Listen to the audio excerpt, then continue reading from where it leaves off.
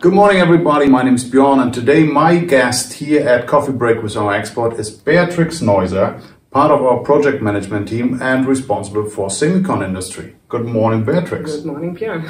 Today we have a topic we want to talk about the hydrofluoric acid, and as you already know, which is highly toxic, and that's why it is not so easy to treat this in the wastewater. And one more thing is we have discovered that there are different limits, especially Asia compared to Europe. So what are the limits, Beatrix, in Asia?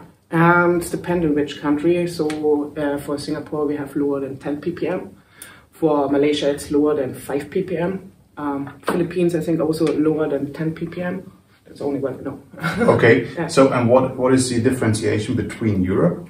Europe, so we have more water available, more fresh water available, so we have a limitation from lower than 50 ppm.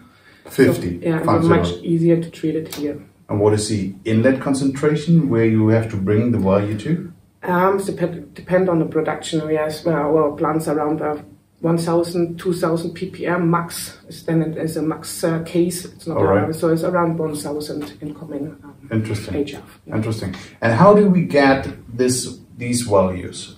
Let's talk about just Germany first. So to reach 50 ppm, what do we do? So actually Germany is the normal, usual, ordinary process what we have. We are making precipitation with calcium chloride or with lime or with both. All right. Then we make a coagulation with iron chloride.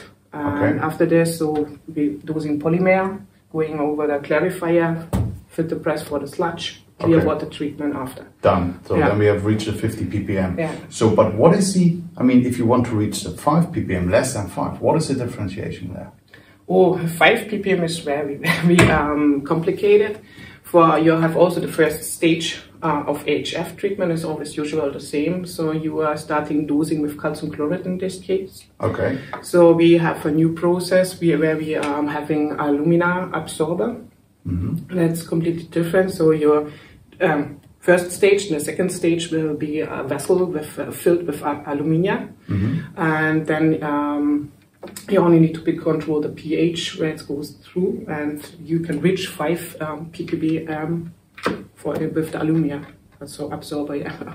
Okay. Yeah. So that's a differentiation. Yeah. All right. So that was a topic today, just quick and dirty with the coffee with Beatrix Neuser. We talked about hydrofluoric acid and the differentiation between the limits we have in Asia and Europe. Take care. Up to the next episode and goodbye. Bye.